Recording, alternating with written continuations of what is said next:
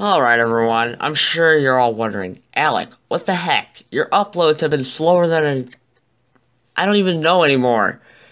What have you been up to? First of all, tasses. Tasses are a pain in the tass, I guess you could say. But in addition to working on my Zombie Tape Neighbors ROM hacks, as well as the Zombie Tape Neighbors Tool speedrun, we got this. Ladies and gentlemen, I am making my very own video game. What does this say? Okay, fine, screw you. Pythonic it. We must Python this at once. You know, kind of like that, My Little Pony meme, we must science this at once. Anyway, I might as well show you some of the game and working on it. So, as for what the game is like, well, it might be a little slow because I am recording this with a PowerSoft. Yeah, see, it's, slow as farts because of how I'm recording this. Hopefully I can find a new method of recording it. But anyway, yeah, since this is the first level, it's gonna be a little bit of a pain. And this here is your health bar. So naturally, yeah, it's gonna be slow since, well, I'm recording with PowerSoft. And even though it's going to look incredibly crappy, I want to show you the first boss. Now, let me well, it's not the first actual boss, it's like a mini-boss. Oh, shove it up your butt. How do you simplify this? Alright, so anyway, yeah, this is, the first mini-boss, and it's known as the pecking order. And I actually had to define sprites for each and every one of them. Yeah, by the way, you see all these here?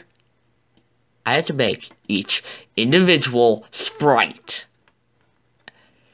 Including all of the death sprites for the, each member of the pecking order. Now, what is the pecking order, you may ask? Well, I mean, in real life, it's like some sort of, I don't know, even, I'm not even sure what the pecking order really is. It's like, I guess it's sort of like a hierarchy system, but yeah, anyway, what we're going to want to do is we're going to put the forest F1 after forest 2, and we're going to want to change this. Now, this is actually probably not the best way of programming. Yeah, I know, I'm pulling a yandere dev with this, but at least I don't have a mountain of elf.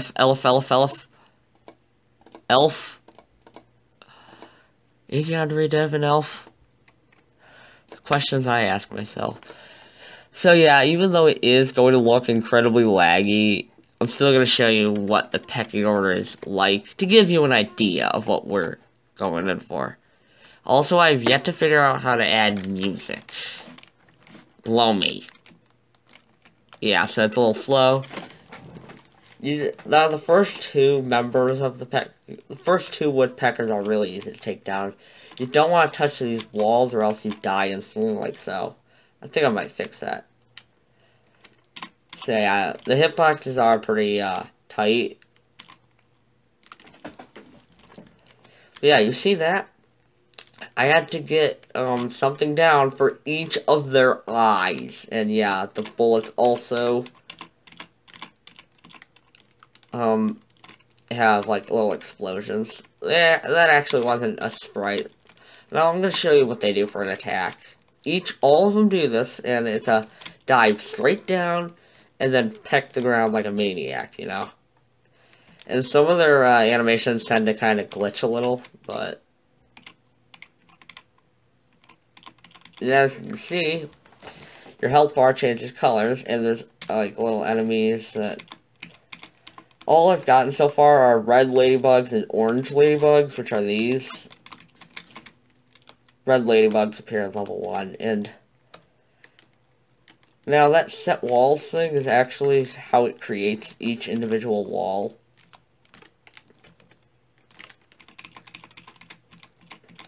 Yeah, I want to show you all 7 members of the pecking order. So, the purple one was wood. The blue one is woods. The green one is Woody. The yellow one is Woodson. Yeah, I know that's probably not a real name. The orange one is, I forgot. I don't know, I have their names all defined in here. I know this red one is Woodstein. And this last one, the black one, is Woodrow. Now, as you can probably tell, even though the game is, like, lagging like hell right now,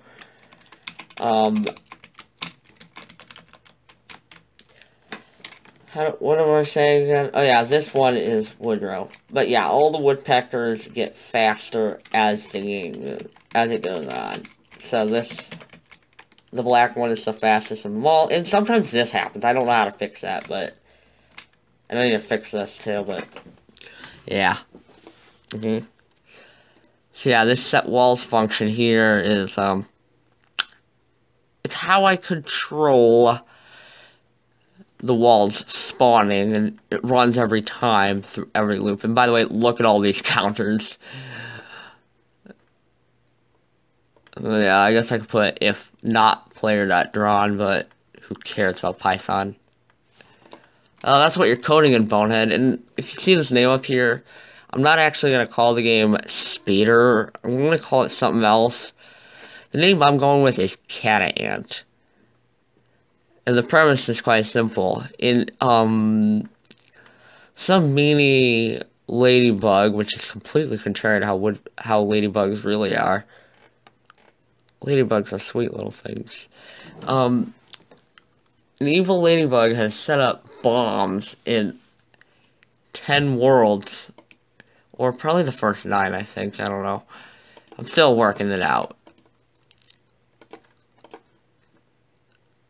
And what they're doing is,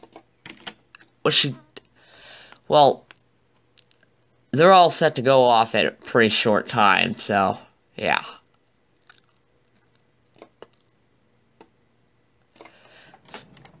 And the only way, now you play as an ant, and the only way she can stop this evil ladybug from blowing up her the entire world is by catapulting herself in the air and then guiding herself through the skies and avoiding walls and enemy fire.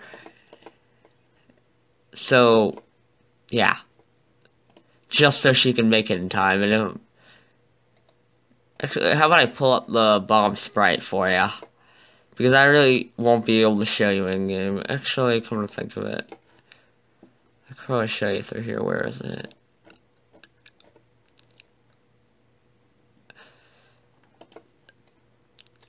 So yeah, it's in here somewhere. It's right here. I titled it explosive.png because, yeah, I don't have access to my B and N keys right now, and the spacebar, and I don't want to try to copy and paste that. So yeah, this is what the bomb looks like. It's got this texture, this part over here, because that's actually translucent. Transparent, not translucent, you foof. So yeah, that's the whole sprite. I'm not sure why I did this little outlet thing. I don't think this is what a real bomb looks like. Just saying. Now, you're probably wondering, what's the evil ladybug's name? I'm gonna call her Ladybug. You know, like, lady being a title and then bug. Gotta put this back, of course. Yeah, I admit, many of the wall designs were actually random. And, it looks like I might not be able to show you. Should I leave it at 21? I'm gonna leave it at 21, that looks funny. I only chose it over 67 because it was funny. Alright, we're gonna do 150, and... So wait, if it's at Y position 150, then that means, this won't. Now the way the walls work is that this is their X position, this is their Y position, how wide they are horizontally, and how tall they are. So this block here is 400 pixels tall and only 20 pixels wide. Yeah, I'm sorry that I'm not the most eloquent speaker. But hey, at least I tried my darndest.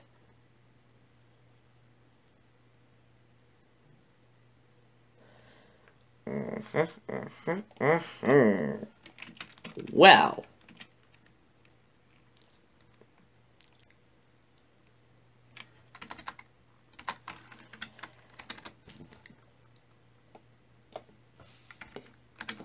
Yeah, I haven't made much progress on the game since starting it. I'm only 2 levels in, by the way. And, it probably is pointless to check this with this thing. So yeah, you drop bombs with Z, and shoot forward with A. Yeah, you know what? Oh, where have you seen this before? Oh yeah, Cuphead's plane levels. Yeah, I totally remember the part where you have to just dodge a whole slew of walls in Cuphead. Also, a lot of the bosses and enemies are going to be insect-based. Which means, yes indeedly, kids, you heard it here. When I'm done with this game is gonna be full of bugs. Hopefully just the insect kind of bugs and not, you know, dumb bugs. I was thinking of adding some sort of shield-ish mechanic to the, like, coming out of the face that would be activated with S, but I'm worried that might be likened to the, parry mechanic in Cuphead. By the way, what does parry even mean? Alright, there you go, that's what damage looks like, fellas. And I also want to add some sort of attack to come out of your antenna that is activated with Q. I wanted to make the health bar outline flash white when you're down to your last hit point.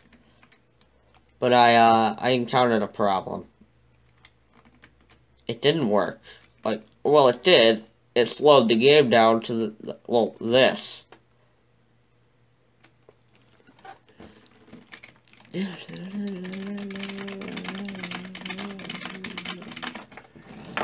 Well, yeah, I think that might be it for today. I'll try to keep you updated if I can.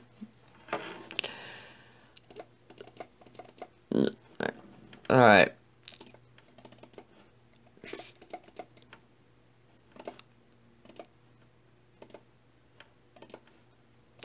I don't know, I can't seem to get this thing out of here, so thank you for watching, and yeah.